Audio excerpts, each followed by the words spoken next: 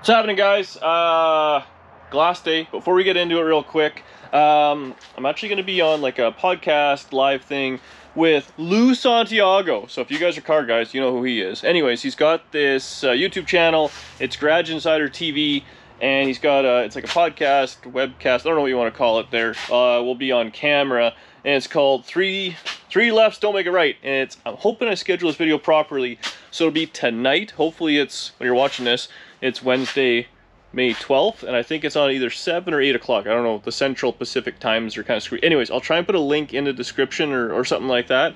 But make sure you do me a favor and check it out tonight, because it's pretty awesome. Lou's a good guy. Anyways, so we'll get right down to it. So I got to work a little bit early. Jimbo's on his way over. Slapped the glass in. Now, I know where I left it on the last video. I was going to jack it up and fix some small little transmission leak. We're off the rails. So I got the cover off the transmission.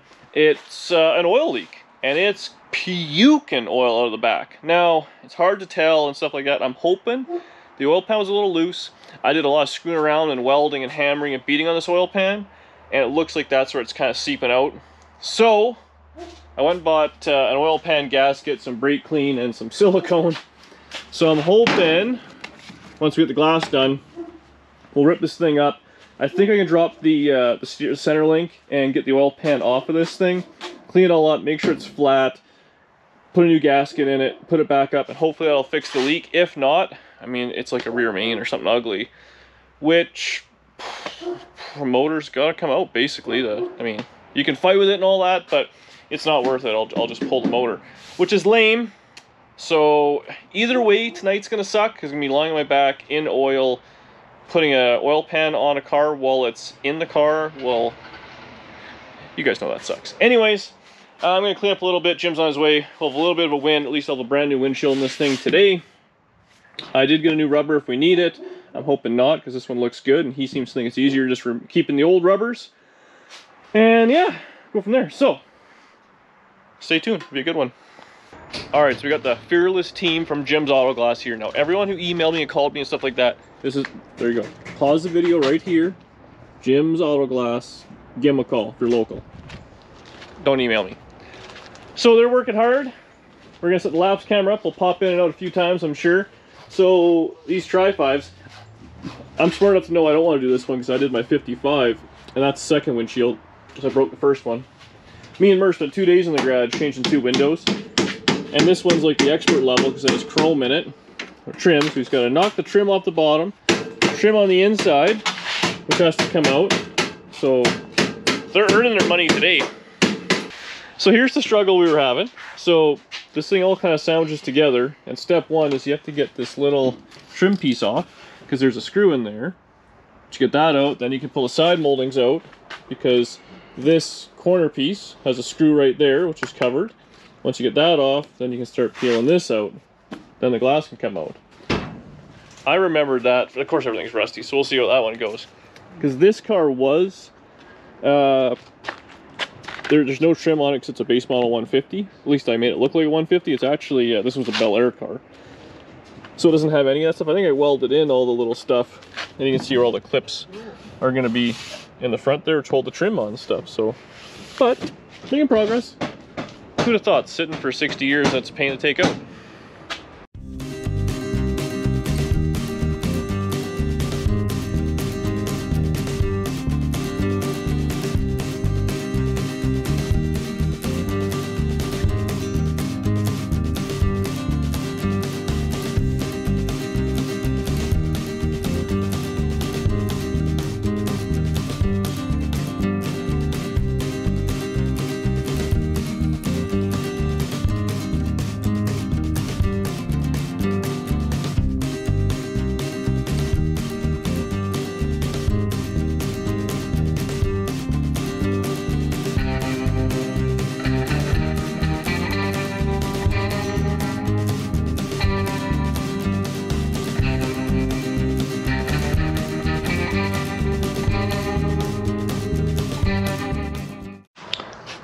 So the bottom trim's coming out somewhat easy-ish. So this is what we're now showing you right here. That's a little screw that holds the front of this trim piece in.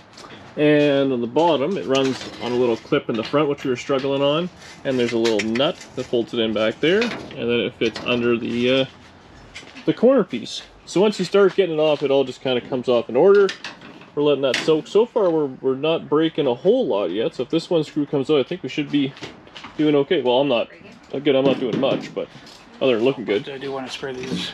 And these are the little clips that everything runs on, which again, on the 55, so handy having multiple cars to show you these things.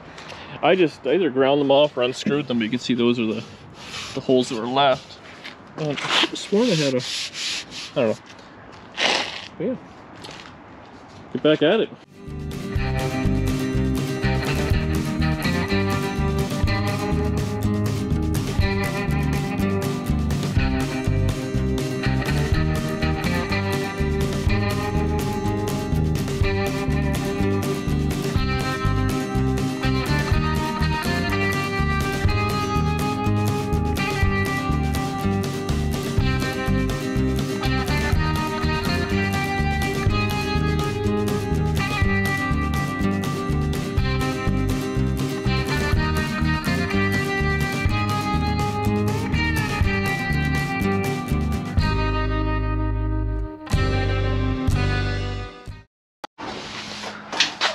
So she fought us a little bit, the corner trim pieces, but we got her out. The windshield came out okay.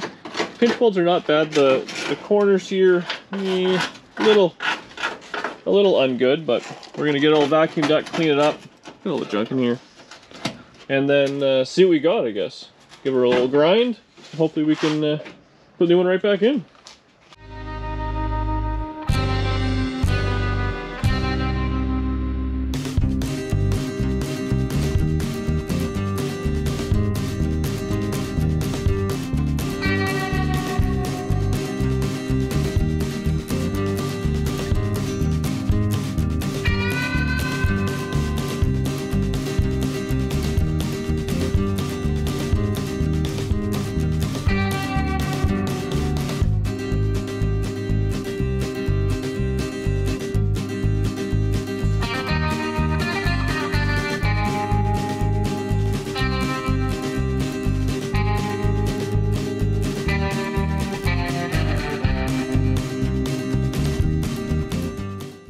Okay, so Jim hit it with the grinder real quick there. He's going to give it a little bit of primer. So definitely down here, it's soft. I mean, it was kind of doubled up, but it's missed a little bit. It'll be okay. So prime it. Then I guess there's some sort of like a rope glue thing that goes in there. I made the call to reuse the original. If the gasket came off, I bought one, which I'm going to return, or keep it for future Tri Fives. And the reason is, that one fits so nice on the corners.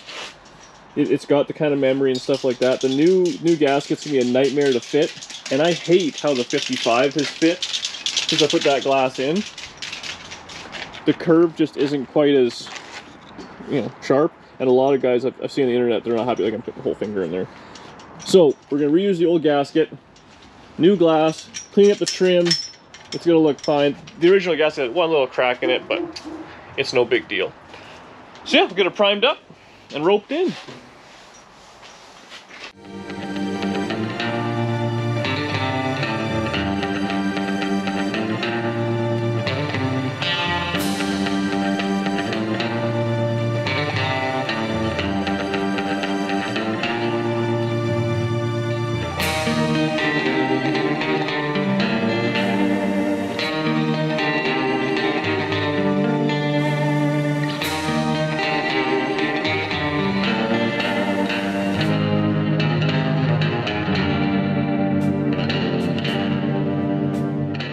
So she go back together.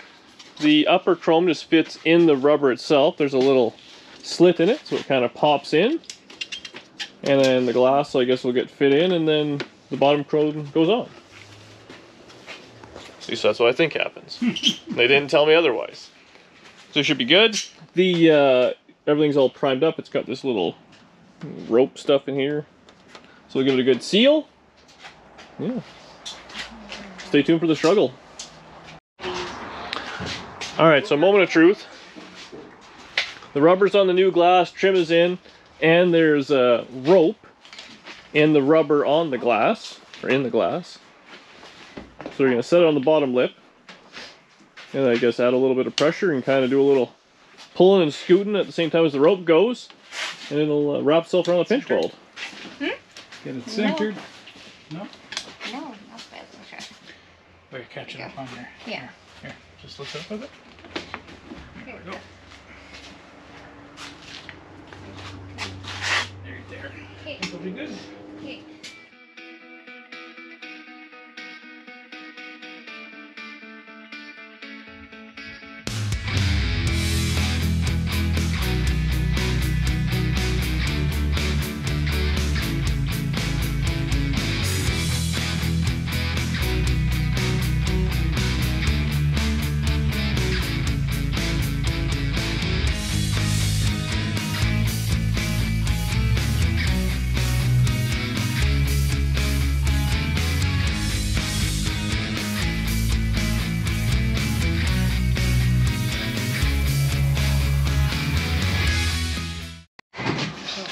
So this is the part that's worth every penny, because me and Mur trying to get these corners in, and that smacking right there, holy moly.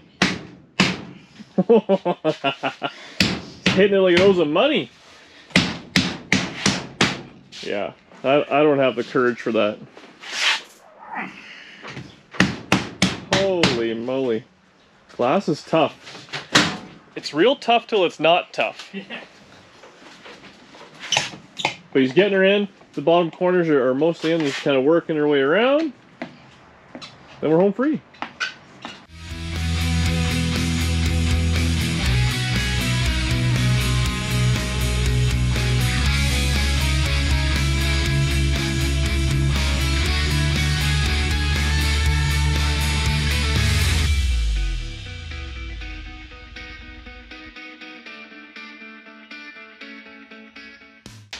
So it's in.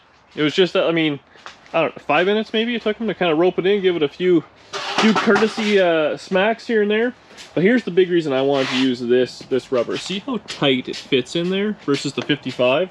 And I just think it'll look much nicer. You're only going to see that much of the rubber anyways. A little bit of trim on there, and we're back in business.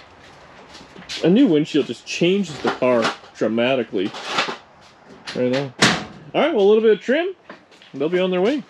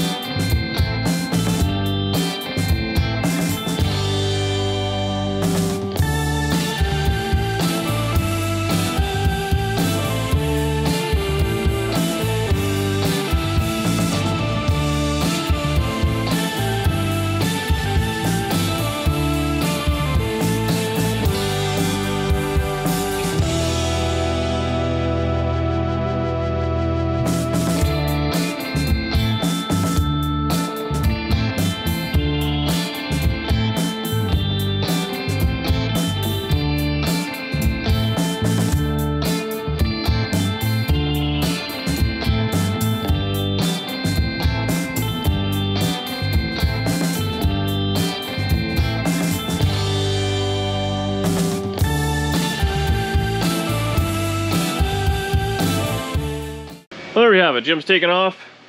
Love those guys. So I had him leave the trim around the wiper arms off, because I got to pull those out and grease them all up because they are seized.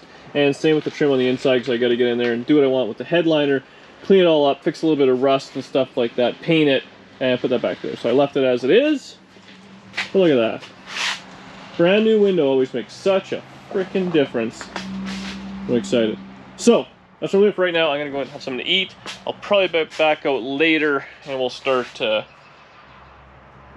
ripping the oil pan off this thing, I guess. That's not going to be a good time, but hopefully that's all it is. I can fix it and put it back together. If not, it's going to be a big, ugly job, which I'm not looking forward to. But, yeah, that's hot rods. See you guys in a bit. What's going on, guys? So where I left it, well, it's been a couple of days, I think. We got the glass in. We had a monster oil leak. I was going to fix it or look at it, and I didn't. I didn't do a damn thing. I got lazy and angry and all those things. Typical, right? Typical hot rod.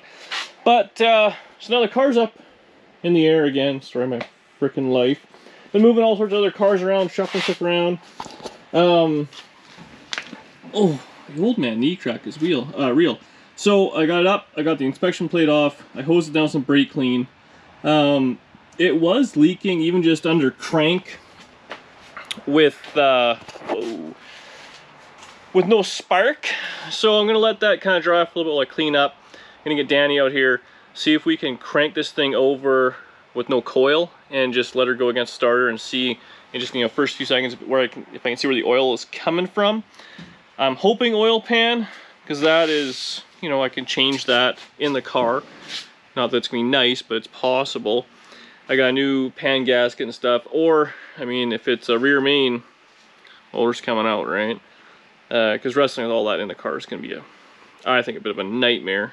And the other thing is, I mean, it might be maybe one of like the oil galley plug or something on the back of the block. I mean, I didn't check a lot of those things. It was a running, driving car, and honestly, it ran and drove, you know, I haven't put a lot of miles on it, but it's run for minutes at a time and hasn't started dumping oil like it just did out of the blue, which is new. So, I don't know. The only thing I touched was the oil pan, which then I had on and off and screwing around and messing with the oil pan, so I'm hoping that's the problem. And I just had a little blunder, and I can, you know, I had another gasket, it's like $9, and a tube of silicone, and I can put it back together and eliminate the leak. Something a little deeper, that'll be tough to take. Motor's coming out, and that's a whole, you know, few days or a week behind schedule, which I didn't want to do. But what are you gonna do? It's a nice day out. I can't complain.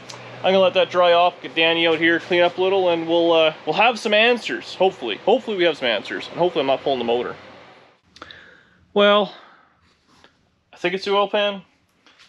I had Danny kind of crank it over. I was looking in there. It's hard to tell, but I don't know. I'm going to pull the pan off. We'll see if it's completely gibbled. Well, the motor will come out or whatever it may be, but oil pan's pretty easy. I think I just got to drop the steering. I should be able to zip it out. Unfortunately, it's really gross and oily under there because it's been leaking. Story of my life, but I'll get that off, and then I'm hoping you maybe see the imprint in the of the gasket and silicone on it, see if it was secure. And once the oil pan all adds up, maybe get a little light up there, and if it's got oil above the oil pan, well, it's got to be coming from the top down, right? Well, fast forward in time. The wheels are all mangled. We got the suspension or the steering dropped. We got the oil pan off, I gotta say. So, I mean, the seal was still in it. It looked fine. I mean, you could see where it had gooshed out the silicone and fit around it. There was oil on the pan, kind of underneath some of the silicone, so it does pop off pretty easy, which, I mean, really, I don't know. I'm hoping it just went right through there. I guess I should have laid that in there. Everything else is fine. You know, I peeled the gasket off and stuff. The front actually came off, stuck to the pan still. So, I mean, that's good. I definitely was hoping I would see the gasket ripped kind of right out of it, or something very, very obvious. I mean, I don't know. I guess it just doesn't look like there's a giant oil leak. I tried getting up in there, especially with a light in between the ring gear and stuff. I mean, it's not coated in oil up in there, so I mean, at this point, I'm going to gamble the whatever $10 gasket kit, suffer away for another hour, put it in, goosh it full of silicone in the back, and then let it sit for a little bit, hopefully fire it up, hopefully solve that oil leak, and if not, I mean, motor's coming out, which is lame. So, we're going to try and end this video on a win. We got a new piece of glass, we're going to fix the oil leak, we're going to think positive, and pull the motor out. It's just for fun. Alright, well, I'll let you guys know when this thing's back in. I'm sure somebody was yelling. I'm in this bar. I pulled the main cap out. I'm going to change the rear seal.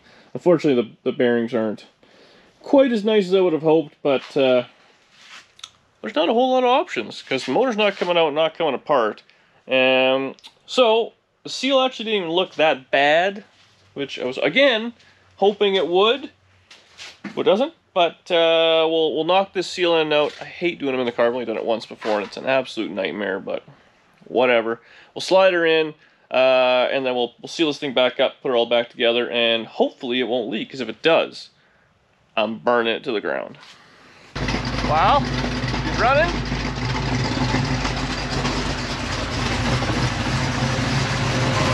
Get under here. No fresh leaks.